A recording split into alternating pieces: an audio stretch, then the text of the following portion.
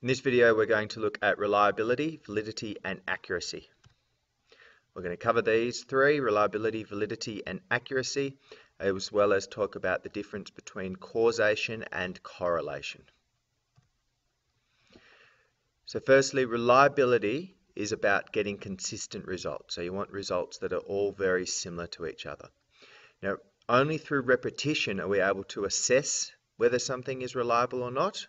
This is why we usually repeat experiments 3 times. But having repetition does not necessarily mean that the results are reliable. It's only if the results are all close to each other that we can say that our experiment is reliable. So for example, here are 2 different sets of data that could have been got for the experiment that I've been using as an example, dissolving sugar in water of different temperatures.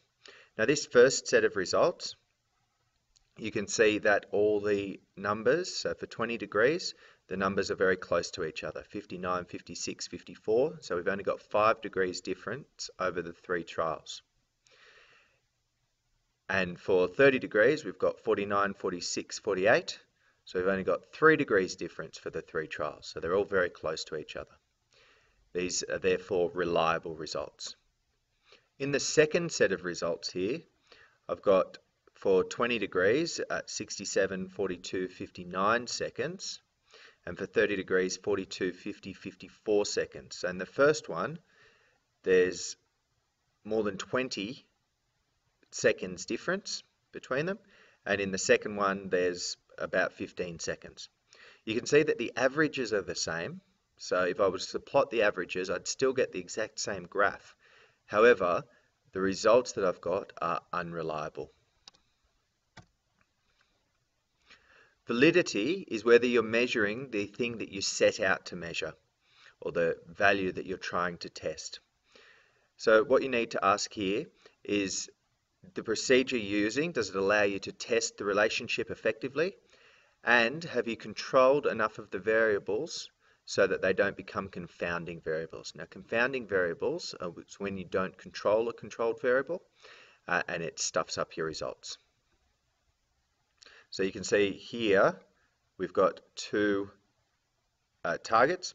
In the first target, the results are invalid because they're not testing what we're trying to test. And in the second, they're valid, so they're on the mark.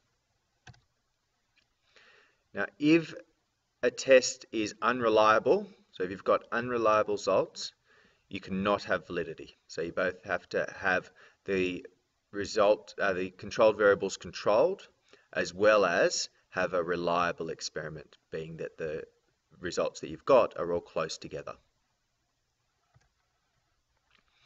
Accuracy has to do with whether you're getting the right number and the equipment that you use to get that number.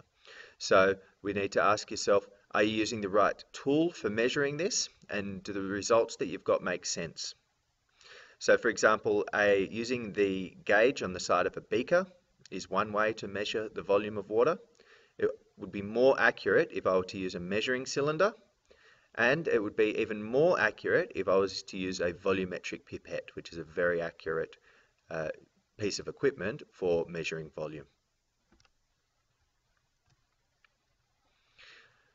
Now, causation is what we're trying to show when we do these experiments. We're trying to show that one variable, the independent variable, is causing the other variable, or the dependent variable. In this diagram here, we've got the dry, hot and sunny weather, so the summer weather, causes ice cream sales as well as causing sunburn. So there's a direct relationship between those two. There is not a direct relationship between the ice cream sales and the amount of sunburn. They occur at the same time, but they don't have any effect on each other. We call this We call this correlation. So when 2 variables occur together but aren't directly related to each other. And you can see here that there is a correlation between autism numbers and organic food sales over the last 20 years.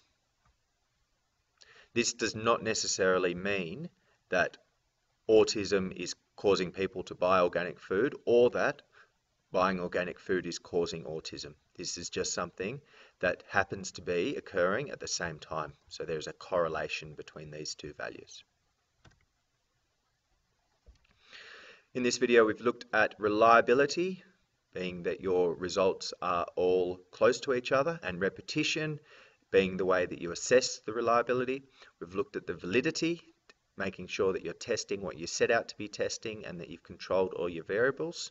Accuracy, that you're using a good method to get accurate results, as well as using good equipment to do that and make your measurements. And the difference between causation and correlation, where causation is one thing causing another thing, a direct relationship, while correlation, there may be an indirect relationship or perhaps no relationship.